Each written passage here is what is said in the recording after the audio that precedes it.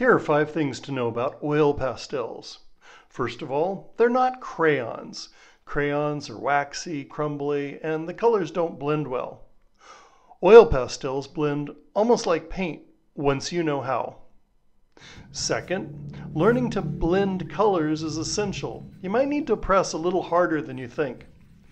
Many people will press the lighter color into the darker color.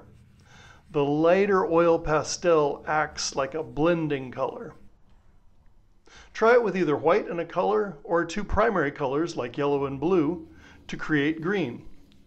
See if you can get a smooth gradation or mix of colors. If you're pressing hard enough, the oil pastels will feel smooth and buttery, not rough like they're grabbing the paper. I like to use little circles as I think that blends the colors best. You can also blend colors using a Kleenex, especially if you want to keep your hands clean. So why bother learning to blend colors? When you imagine a color, say blue, is there just one blue in your imagination? What about the whole world? Is there only one color of blue for all the different things in the world that are blue?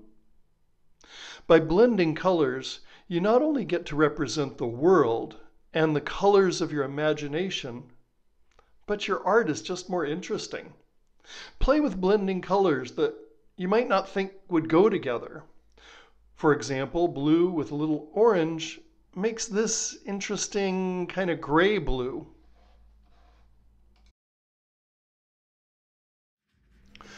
Third, white paper makes for brighter colors, but it can be frustrating as the background might look unfinished.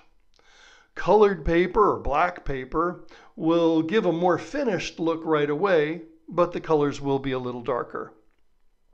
Fourth, if the oil pastel is below the edge of the paper, you can tear away the paper to reveal more of the oil pastel. And last, you might be frustrated if you expect sharp details with oil pastels. They work best with a soft, impressionistic approach, rather than expecting a sharp, photographic look. Fine details require sharp tools like a pen or a pencil. So oil pastels are a great tool when you want beautiful color without the mess of paint. They can also be taken outside easily without needing extra water for cleanup. See what you can make with oil pastels.